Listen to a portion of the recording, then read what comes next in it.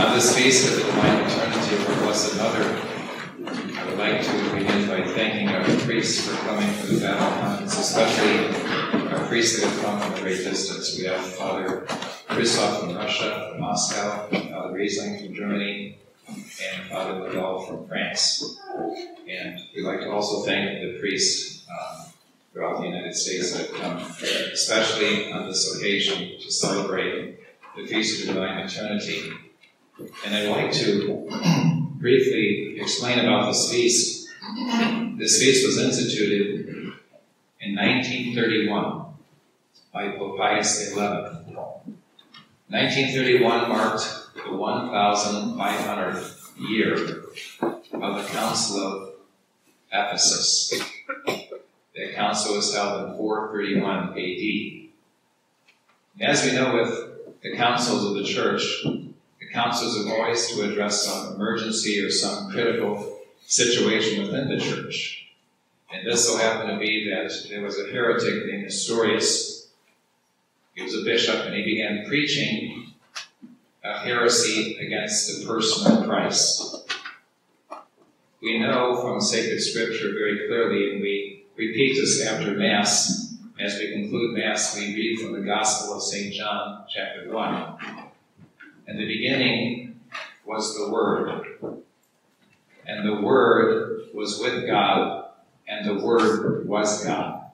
And all things were made by Him. Without Him, nothing has been made. And the Word was made flesh. This is talking about Jesus Christ, the Son of God. True God and true man. One person with two natures. This mystery of the Incarnation was necessary to bring about the redemption. Adam had sinned. Man had sinned. Almighty God was offended. Man needed to suffer, but man could by himself not make infinite atonement for this insult to Almighty God. It was only the God-man, Jesus Christ, who could make that infinite satisfaction and also suffer. Now, very interestingly, Nestorius erroneously began to read this and that from Scripture and said, no, Jesus was two different people. There was the Godhead, the second person of the Trinity. He descended into this man, Jesus, two different people. Now that would have not satisfied for the redemption. If God had not suffered and died for us, we would not have been redeemed. No man and no angel, no creature could have made the infinite atonement. They had to come about by this wonderful mystery of the Incarnation and the mystery of redemption. But this also affected the relationship, according to Nestorius, if Jesus was two different people, two different persons, then Mary, the Blessed Virgin, would have not been the mother of God. When Nestorius began to preach this, he was denounced by his people. They would not hear of this. St. Cyril of Alexandria rose up to defend the true doctrine. Nestorius was condemned as a heretic.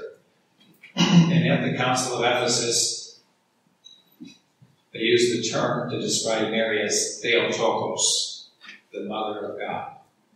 Not that this has been anything new. We read in the Gospel of St. Luke, where when Mary visited her cousin Elizabeth, Elizabeth was filled with the Holy Ghost. And she said, "Blessed art thou among women, and blessed is the fruit of thy womb. How have I deserved that the mother of my Lord should come to me?" When we think of our Blessed Mother's Immaculate Conception, her sinlessness, and all the wonderful virtues and prerogatives, we see that it all comes together because she was to be the Mother of God. And when we think of our Blessed Mother, we're not only to think of her as the Mother of Jesus Christ, Mother of God, but also our divine Savior gave his mother to us. We live in very difficult times. I'm sure that many of you parents have a heavy heart when you see your children having to go out into the world and to try to make a living and make themselves a life. There's so many occasions of sin. There's so many snares that the devil has laid up for them. Satan is constantly attacking the church, creating confusion and division. He's working not only collectively on the church, but also individually. He knows exactly our weaknesses. He knows our fallen human nature. He knows exactly how to tempt us. But it's not like God to allow these temptations and these snares of Satan without giving us some type of a counterbalance. How can we persevere in these times? And for this, our Lord not only has given us the Mass and the sacraments, but very importantly, He has given us His own dear Mother. When we think of our Blessed Mother, our own spiritual mother, how important it is that we have that personal relationship with our Blessed Mother. It's not just some idea of pious thought, but it's a reality. The Mother of God is my mother. And from heaven she watches over me. She protects me. That is the reason why it would be so foolish not to wear the brown scapular. Our Blessed Mother promised to those who die wearing this scapular, they will not suffer the fires of hell. What a wonderful promise that is. Our Blessed Mother, as we know in the history of the brown scapular, not only protected people spiritually, but even physically. Which reminds me, when I made my first Holy Communion, we were going to get enrolled in the brown scapular. And they were giving the brown scapulars with the white string or cords to the girls. And they're giving the brown scapulars with the brown cords to the boys. And my luck, I was at the end and they were running out of the brown cords. I'm like, I am not wanting to put on a girl's scapular. This is just not going to be cool at all. And there's a lot of temptations to have uncharitable thoughts about our pastor, Father Matt. Why did you talk to Sister Mary Grace? We can count. We can count how many boys and girls, but we get a girl's scapular. So I was thinking about a way out and thinking, okay, if I get a girl's scapular, I want to be enrolled. I want to wear that scapular. I'm going to stuff it down my shirt so fast that you wouldn't know what happened. I'm at the communion rail, sweating it out, and I did it again. A scapular with brown cord. Thank you, Blessed Mother. Thank you. I wore the scapular out and show everybody that I have a scapular and I was enrolled. But when I think of the brown scapular, we think of that as Our Lady's garment as she gave to St. Simon Stock. She told St. Dominic one day by the scapular and the rosary, the world will be saved. We also have the beautiful devotion of the Holy Rosary. It combines both vocal prayer and mental prayer. Pope Leo XIII, he wrote an encyclical letter for every year of his pontificate in honor of the Holy Rosary. There are so many significant events in the history of the Church of Our Lady in a very significant way intervened for the Church by praying, the people praying the Rosary, especially the Battle of Lepanto. One time, I think it must have been a year and a half ago, a girl graduated, called me up and she said, I have a friend of mine who he's Protestant and you know him from work, and he was asking about the Rosary, kind of putting it down. What should I say? I said, the Rosary is totally biblical. It is totally scriptural. We pray primarily the Our Father and the Hail Mary. Both of those prayers are found in sacred scripture. When the apostles asked Jesus, Lord, teach us how to pray, he said, when you pray, pray thus, Our Father who art in heaven. That's right in the Gospel. The Hail Mary, the Gospel of St. Luke. The angel Gabriel was sent by God. And what did the angel say? Hail, full of grace, the Lord is with thee. Blessed art thou among women. And Elizabeth, filled with the Holy Ghost, cried out, Blessed art thou among women, and blessed is the fruit of thy womb. And in the Gospel of St. John, chapter 2, at the wedding feast of Cana, Jesus worked his first miracle at Mary's request. And that is the reason why we end with Holy Mary, Mother of God, pray for us sinners, now and especially at the hour of our death, when Satan makes an all-out attempt to lead us away from God. I told this young lady, tell your friend, we don't just read the Bible, we meditate on the Bible. The joyful mysteries, the Annunciation, the Visitation, the Nativity, found in the Gospel of St. Luke and the Gospel of St. Matthew, the presentation in the temple, the finding in the temple, the sorrowful mysteries, the agony, the scourging, the crowning of thorns, the carrying the cross, crucifixion, Matthew, Mark, Luke, and John, and the glorious mysteries, Matthew, Mark, Luke, and John for the resurrection, for the ascension, for Pentecost, Acts of the Apostles for Pentecost. We also have the Apocalypse, a woman clothed with the sun, and moon at her feet, and on her head a crown of 12 stars. Everything that we do when we pray the rosary is totally biblical. So next time I saw her, I said, well, how did it go? She just gave me a look. It wasn't like he couldn't answer at all. Well, I did, well, maybe he gave us something to think about. But the rosary, that powerful weapon, is so simple and yet profound. We cannot meditate well enough on the life, death, and resurrection of Christ. We cannot ponder the virtues of our Blessed Mother sufficiently. There's so much to consider. I know we've spoken of this before, but this past Christmas, I saw something posted by a Protestant woman. She was Methodist. And she said she had read the Gospel of St. Luke and read Mary's Magnificat. My soul doth magnify the Lord, my spirit rejoices in God, my Savior. She said, I can't believe this. I've read the Bible so many times. This prayer of Mary is so profound. It is so wonderful. Coming forth from the depths of her heart and soul, I can't believe I've never seen this before. So this Methodist woman posted and says, how many of you who are Protestants, not Catholics, but Protestants, how many of you have ever read this before? Some said never read it, some said yeah, but didn't think it was any big deal. And she said, I find it absolutely incredible. The words of Mary, Christ within her, saying these things. But I would like to add to what she had to say.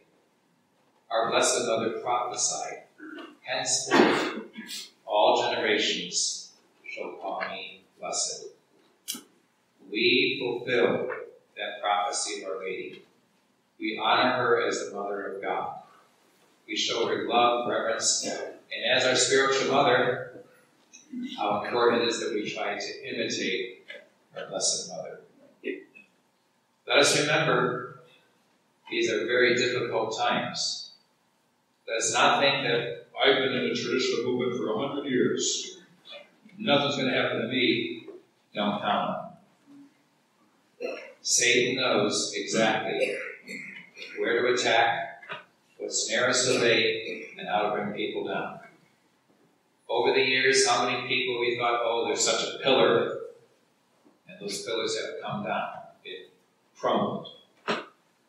Maybe, perhaps, in part because they trusted too much in themselves and not enough in our Blessed Mother for powerful intercession. Remember, Satan, he's a fallen angel.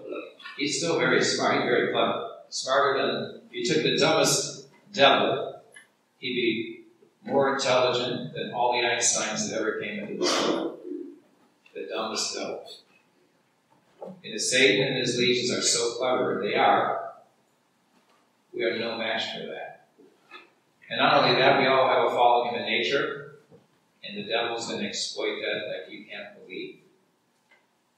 As we celebrate the apparitions of the Lady of Fatima at the Fatima Conference, we are reminded that our Mother, Mary, the Mother of God, has loved us, and she's come to warn mankind in 1917. 2 years ago, we celebrated the 100th anniversary. And as we said 2 years ago, we repeat today, the message of Fatima is more relevant today than ever before. I have come to ask mankind to amend. It must cease offending God, already so much offended. War is a punishment for sin. Russia will spread her errors. More souls go to hell for sins of the flesh than for any other reason. Certain styles and fashions will be introduced that will gravely offend my divine Son. Pray the rosary every day. My Immaculate Heart will be your refuge. In the end, my Immaculate Heart will triumph. I know we've talked about this before. Some of you might have not heard it. Some of you may have forgotten. They say to remember something, I'll repeat it 7 times, so I think it's not the 3rd or 4th time, so next time I come, I'll say it again. When our Blessed Mother said at the end, my Immaculate will triumph, there are some who I think erroneously think that in the end, the whole world is going to be converted, and you're going to turn on the radio, and you're going to get this channel, Gregorian chant, that channel, Gregorian chant, and you're going to pick up the newspaper and front page and be the lives of the saints, and everything will be spiritual, and it'll be wonderful. But that's not what our Lord tells us. He says, think ye when the Son of Man comes again, he will find faith on the earth. It's going to get really, really difficult. How many have already lost the faith in the past so many years because of Vatican II and the apostasy? And the modern conciliar church, which is not the Catholic Church. Yes, we think of what's happened in the church. We think of what's happened in society. And we can only just stay close to our Blessed Mother, because we know the gates of hell will not prevail against the church. And I think that is the triumph of Mary's Immaculate Heart. Satan has used his utmost to destroy the faith and to destroy souls and try to destroy the church. But through Mary's powerful intercession, she will intercede for us that we might persevere, and the gates of hell will not prevail, and her Immaculate Heart will indeed triumph. You know, I've thought about this so much. You know, I give long sermons. You know, I say, it's such a voice of Bishop, I give long sermons. But I would just like to say this. When you look at what has happened in the church, especially how in the 1960s after Vatican II, how cleverly orchestrated the changes were initiated. This is just no human genius that has figured this out. This is diabolical. It's satanic. Knowing exactly what to say, how to say it, what excuses to make, and to destroy the church from within. But you know, despite that, and this is, to me, the powerful intercession of Our Lady, we have Catholic Mass centers, churches, chapels around the country. We have Catholic bishops, priests, and clergy. We have religious. We have laity who are truly being nothing but Catholic. I met a man on a plane coming into Spokane. He was a very well-informed but modern Catholic, but very conservative. And he wanted to know who I was and where I'm from and whatever. He understood exactly by the time the plane landed, he understood exactly who we were. He actually said, what does that term in Latin say? I said, sede vacantis. The chair is empty. There's no pope. You know what? He didn't have a problem with that. He said, I just shake my head. He said, I can't believe what's happening in the church today. It's like, how can he say these things? How can they do these things? I could go and say, duh. The enemies of the church said they were going to infiltrate. They said this. That's exactly what the Masons said. Their ultimate vendetta against the church was to infiltrate and get Roman man on the throne. The Masons said this. The communists know that the one obstacle to world domination is Catholicism, the Catholic Church. Of course they're going to try to destroy the church and discredit it. The enemies of the church said this: we're not going to destroy the institution. We're going to infiltrate and destroy people's faith using the institution. How clever Satan has been. Our Lord even warned about this. He says, Satan will try, if possible, even to deceive the elect. When we look above the altar, we see our Blessed Mother standing at the foot of the altar, and we see one apostle. Where's the others? Well, Judas had betrayed our Lord and hung himself. Where are the other 10? They ran and hid out of fear. Only one apostle persevered to the foot of the cross. And as some saintly writers have said, it's because St. John was in company with Our Lady. The church is going through a crucifixion, no question about that. It's the apostasy. And if we're going to persevere, and you look up at St. John, and we had better stay close to our Blessed Mother. And let us not make any excuses for not wearing your scapular, not praying a rosary. I'm too tired. I got so much to do. No excuses. Let's pray our rosary faithfully every day. Let us wear her scapular always. And let us live our consecration. When our Blessed Mother asked for consecration to her Immaculate Heart, Sister Lucia said, it's de Montfort consecration. According to St. Louis de Montfort, 6 popes have recommended and practiced total consecration to Our Lady. If you're not familiar with it, I'd like to recommend it on the bookstore. Ask Sister what's about this. There's a book, The Secret of the Rosary, True Devotion to Mary, the Reign of Jesus through Mary. A lot of good books explaining it. Simple, beautiful. But let us remember the importance of living in consecration. And in a nutshell, what is it? Total consecration is complete dependence on Mary as her mother for all things. Whenever I have something very important to do, such as offer Mass, I ask Mary, stand by me, help me. Our Blessed Mother, when I give a sermon, stand by me, help me. You know what our Blessed Mother's telling me? I better end the sermon. In the name of the Father, and of the Son, and of the Holy Ghost. Amen.